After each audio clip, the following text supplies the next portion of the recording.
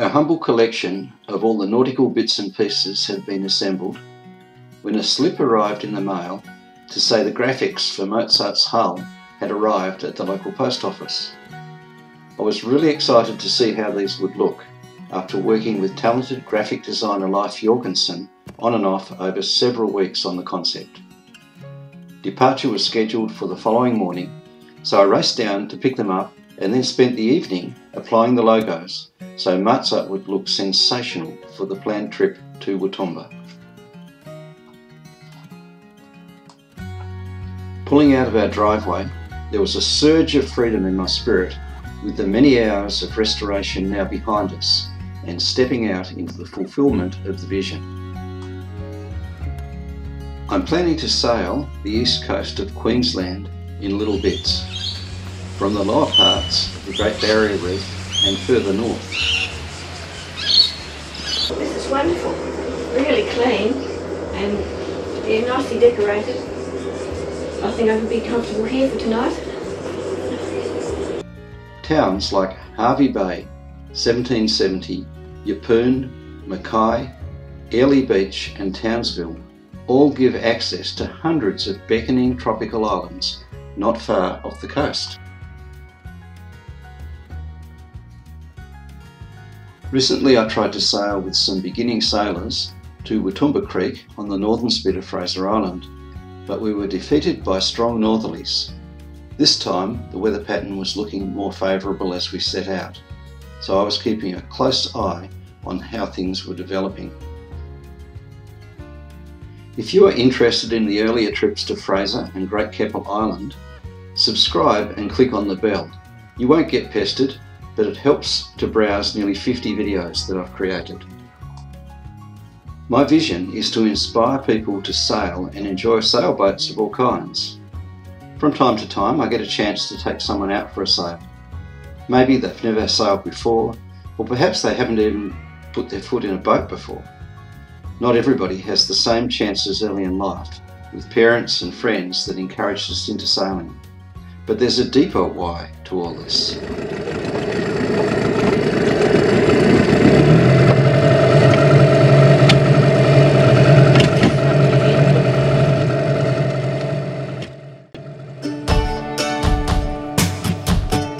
Departing Roslyn Bay Marina at Yeppoon, the promised southeasterly is yet to arrive. The coral sea is glassy and the slight swell just outside is barely discernible. I have found no more suitable place to encourage and mentor others than on a sailboat. I've personally enjoyed and benefited from this kind of mentoring by some beautiful, authentic people. My journey began in earnest while learning to sail on a Tom Sawyer-like adventure down the Fraser Peninsula on Tasmania's east coast. It continued while crafting a replica of the first wooden sailboat I knew. She is called Moonlight, and her story is found on this channel. Then I spent 2 years at sea with my young family by my side, working as a volunteer amongst the poorest of the poor in South Africa, Mozambique, Tanzania, the Middle East and Eastern Europe. The fun of sailing and the challenges of mastering, and sometimes being mastered by, the elements has an uncanny way of stripping away facades and revealing our innermost essence. Important conversations happen in the lulls.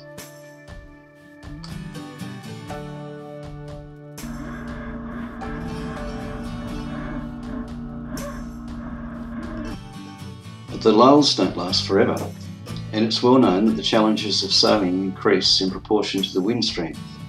The first 5 knots arrives as the merest whisper, heralded by a darker shade of coral sea azure.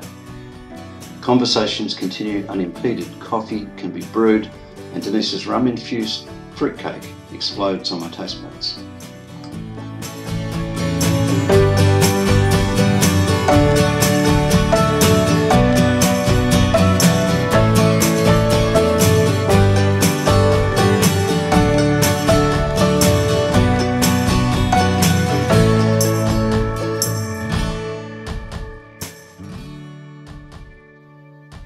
Ten knots spurs Mozart into life.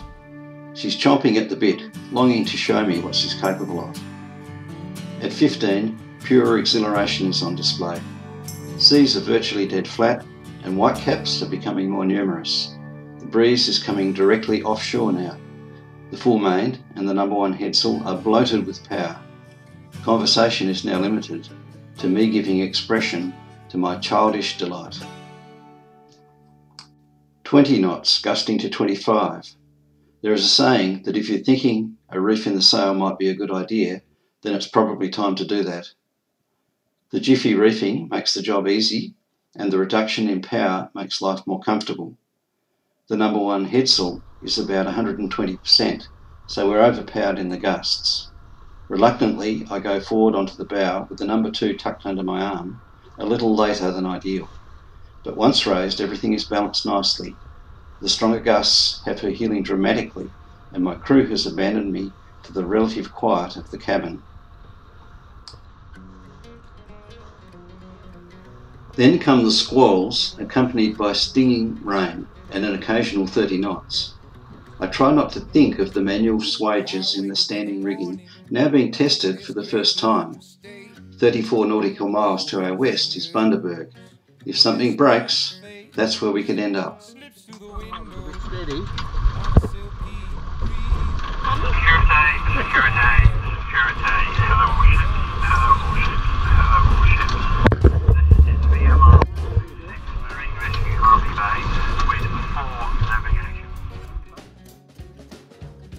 Now there's more northerly than would be ideal. We're sheeted hard on the wind, and a little mechanical assistance is invoked to avoid a repeat of our last failed attempt to reach Whatumba. This time the strategy works, and once enough ground is gained, we're able to bear away for a rapid transit to the mouth of Whatumba.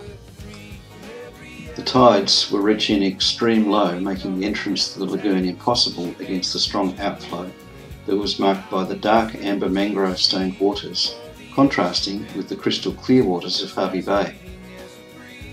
We anchored in the mouth of the creek, which drops off rapidly from the bar, quite close to shore. At 5 metres the anchor holds in the strongest gusts, and of course there are no waves at all to contend with. The channel descends to around 20 metres, so we definitely do not want the anchor to drag at all. By now it was around 3 p.m, and having set out from our overnight stop at 4:30 a.m, we were both tired and keen to get our camp set up at the T-Bone camping area before dusk set in. As the outflowing stream began to wane, we had a failed attempt at gaining entry to the lagoon. Shortly after, a second attempt allowed me to walk Mozart in an undignified fashion over the bar, being careful not to step on one of the numerous rays that frequent that area. Once inside the bar, it was a fairly simple matter to navigate the well-marked but shallow channel around to the campsite at T-Bone. The incoming tide fills the lagoon to the brim. It climbs up the bank a full 10 feet. Mozart wrestled impossibly with her bow and stern anchors as the current dragged her sideways in one direction or another. As the water level then falls dramatically, it reveals a steep embankment of snow-white sand. I stood a full 10 feet above Mozart, admiring the artwork emblazoned on her topsides in cherry red, with 3 dancing quavers in blues and yellow.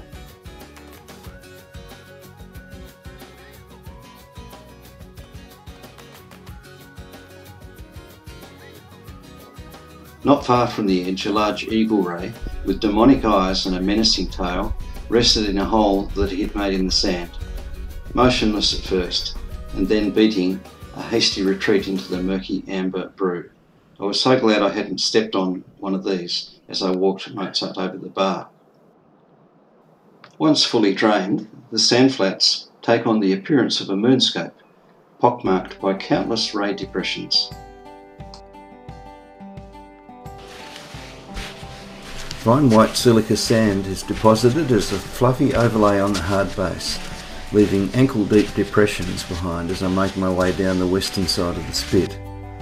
The bay is yet to be ruffled by the breeze, and those yachts that have anchored in the lee of the spit seem suspended in time and space.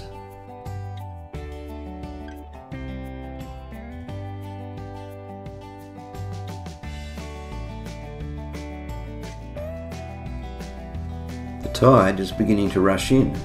It has to rise a full 10 feet before the lagoon will be filled to the brim with pristine water from the bay.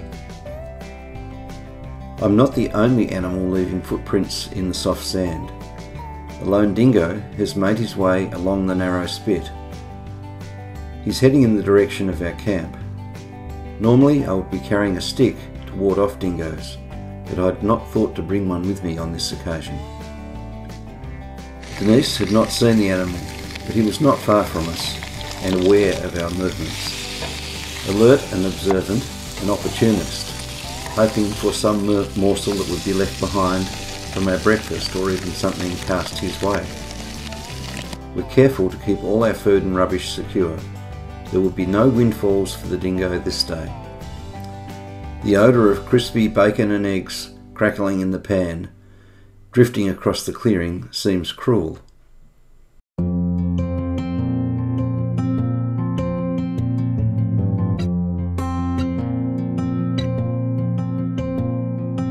You are the summer, we were the tide, the clearest of azure, bright as your eyes, golden skin sundress, you were the sky. He soon tires of the waiting game and breaks cover to skirt our camp, returning to his search for morsels such as crabs or perhaps even a stranded fish on the tidal flats. His colouring is a little unusual, cream and grey, blending into the more common amber coat typical of his species. He seems cut and pasted onto the brilliant white backdrop.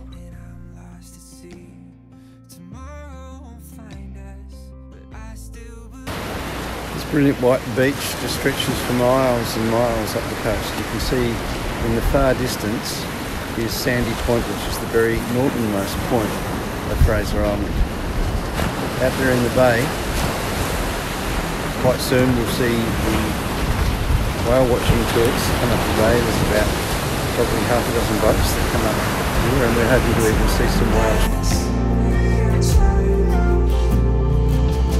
You are water, I am frozen, skies are moving, I'm standing still in the shadows of your twilight. The sand spit separating the lagoon from the bay is a very narrow slither of land, perhaps only 20 metres wide in places.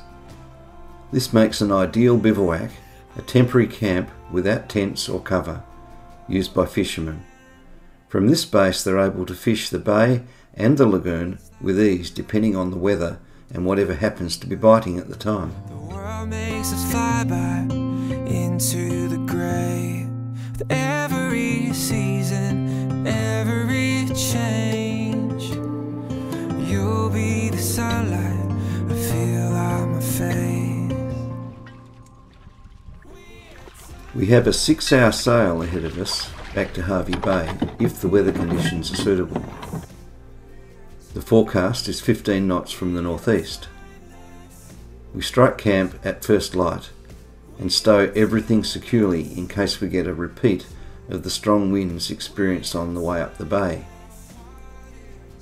The first signs of wind are already beginning to ruffle the surface of the lagoon. A fully high tide makes it possible for us to exit anywhere across the bar.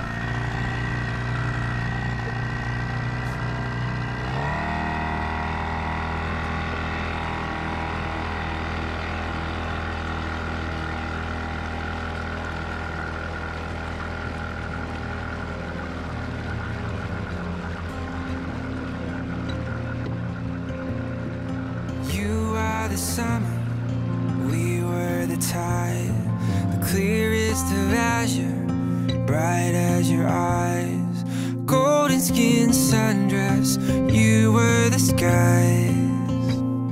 And I see the color I've known all my life. We are timeless. Once underway, we see the early whale watching tours in the distance. They're waiting in the path of approaching humpbacks, putting on a tremendous display of breaching for their paying guests. They're way too far out for us to join them, so we hoped for some action closer in, and we were not disappointed. A mother and calf soon approached, and I guessed from their coloration they were a species other than humpbacks, perhaps minkies, which are also known to breed here in Hervey Bay. There are no aerobatics as they glide by within 20 or 30 metres.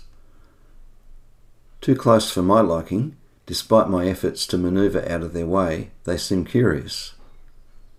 They don't seem to understand the rules about keeping a healthy distance.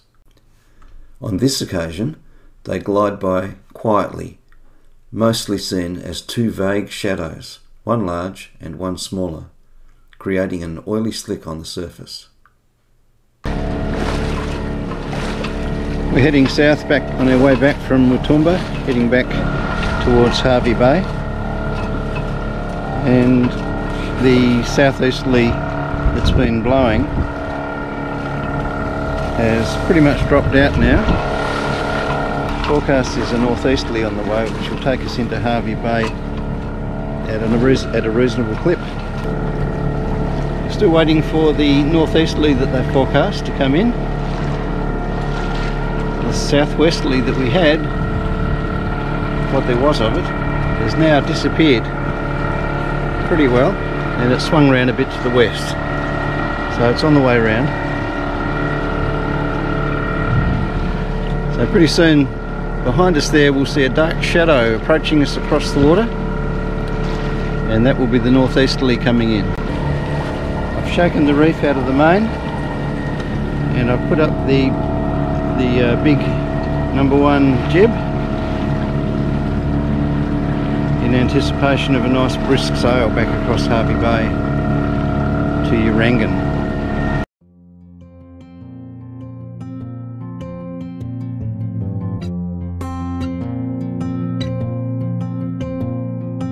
You are the summer, we were the tide, the clearest of azure, bright as your eyes, golden skin sundress, you were the skies, and I see the color I've known all my life.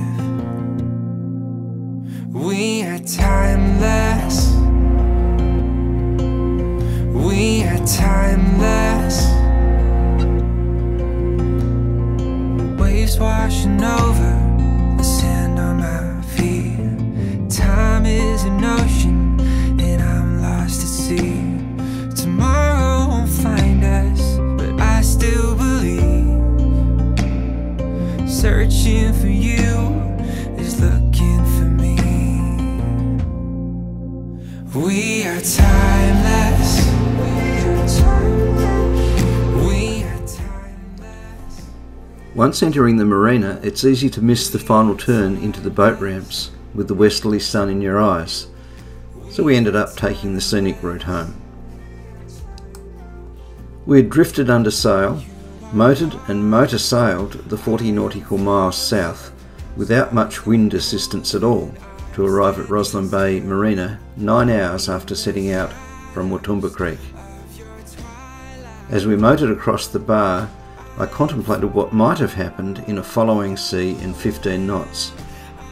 I'll be seeking out some local knowledge on that for the next time, because I think it would be difficult to negotiate in a trailer sailor.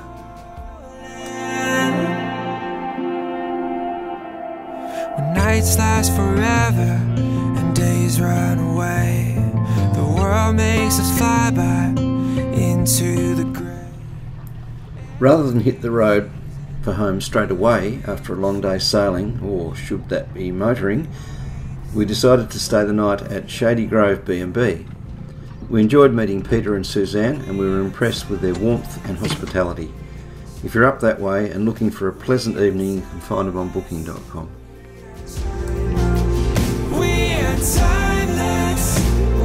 Peter and Susan here from Shady Grove Bed and Breakfast. Welcome to our palace. Thank you. It's a nice way to finish our trip up to Wathumba Creek.